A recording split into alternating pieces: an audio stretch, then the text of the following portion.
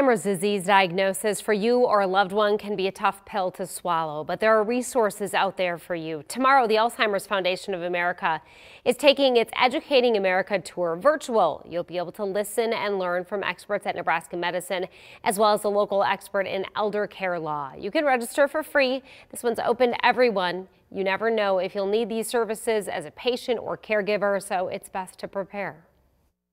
Alzheimer's is one of those diseases you can't handle it alone. I mean, it's just the amount of stress that goes into the caregiver and the demands on the caregiver. You can't do it alone, and it's so critically important to connect with help and support. The conference will be tomorrow, December 8th from 10 until 12:30. You can find out how to register and learn about other resources on our website, 3newsnow.com.